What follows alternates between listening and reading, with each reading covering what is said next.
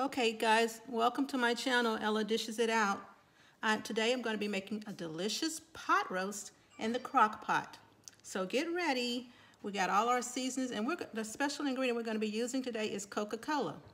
We're going to put Coke in our crock pot.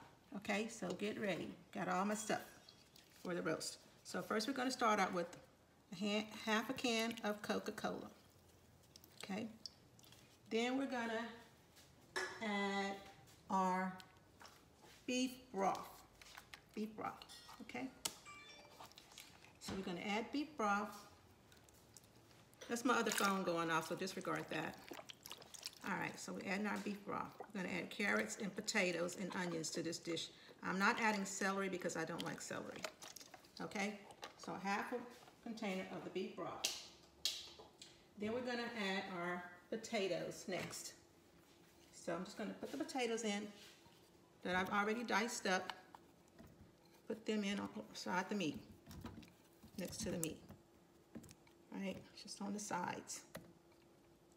The next thing we're going to add is our carrots. So I've already taken some carrots, rather large carrots, and I've diced them up, sliced them up rather, not diced, sliced. Okay, gonna put those in the pot. Okay. I'm going to turn the pot on to high, and I'm going to let this cook for 4 hours. Okay, next I'm going to add, I took one big large onion and I quartered it. So I'm just going to break it up into some smaller pieces, like so, and stick it in there. That's going to add so much flavor to this recipe. Okay. So just stick it in there. You can leave it quartered if you want to and stick it in there. I've done that before. Makes a pretty pot. Okay. Stick those in there. And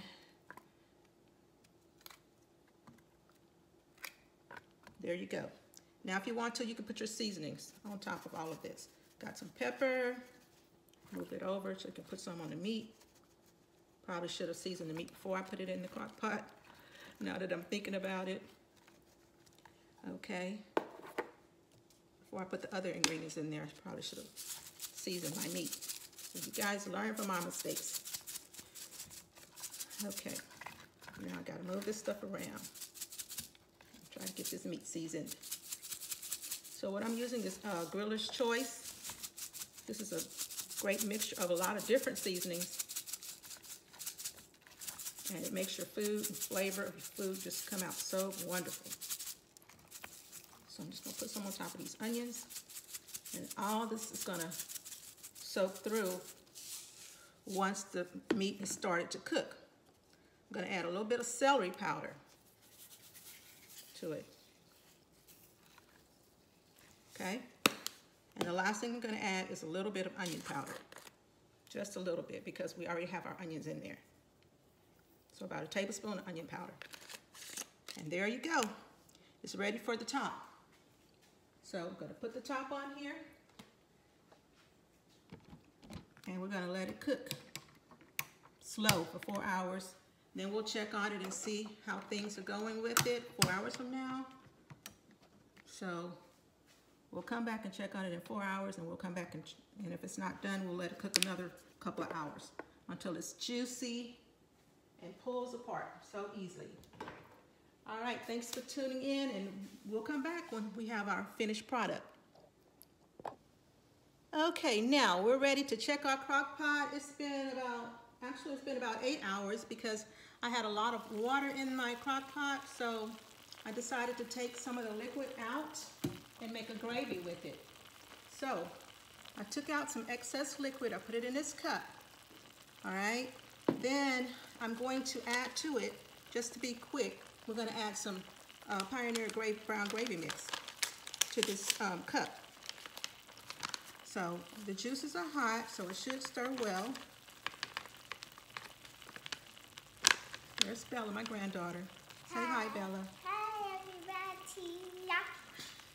All right, so I'm going to get this fork, and I'm going to get this fork, and I'm going to stir this gravy mixture. I'll show you what I'm doing. in a second.